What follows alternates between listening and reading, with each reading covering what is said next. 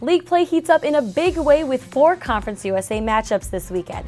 And a big one to keep your eye on is a meeting between 2 of the league's top offenses as Middle Tennessee hosts Louisiana Tech. The Blue Raiders head into Saturday's contest second in the league, averaging 537.3 yards of total offense, thanks largely in part to wide receiver Richie James. The sophomore currently is the NCAA's active career leader in career receptions per game with 8.5.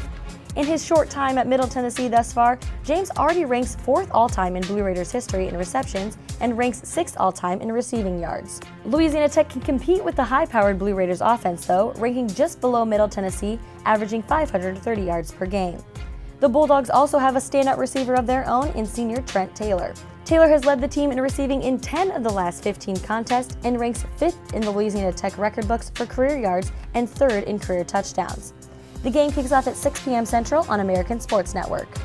And here are the other conference matchups to keep your eyes on. 2 contests on CUSA TV, as Rice hosts North Texas at 5 p.m. Central and UTSA travels to Old Dominion at 2:30 Central, as well as UTEP and Southern Miss facing off at 7 p.m. Central on Campus Insiders.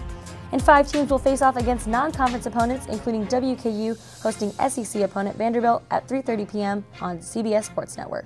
And this weekend, Conference USA coaches will be joining coaches all across the country in wearing the Coach to Cure MD patch. Over the past 9 years, the Coach to Cure program has raised more than $1.2 million in support of raising awareness and funding for Duchenne muscular dystrophy research. You can help support the cause by making a donation at www.coachtocuremd.org or by texting the word CURE to 90999 to make a one-time $5 donation. For CUSA TV, I'm Maddie Morris.